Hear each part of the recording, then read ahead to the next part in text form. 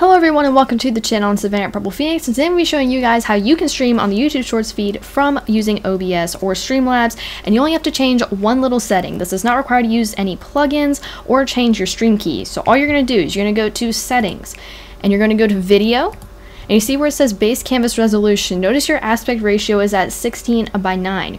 You're going to change this to say 1080 by 1920.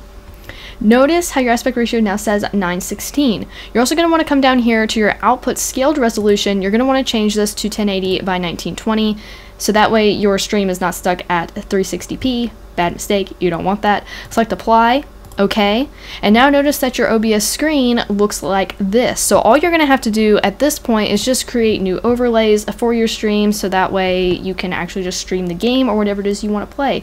But that's it for the video. So if this was very helpful for you, make sure to give it a like, and I hope to see you in the next one. Bye.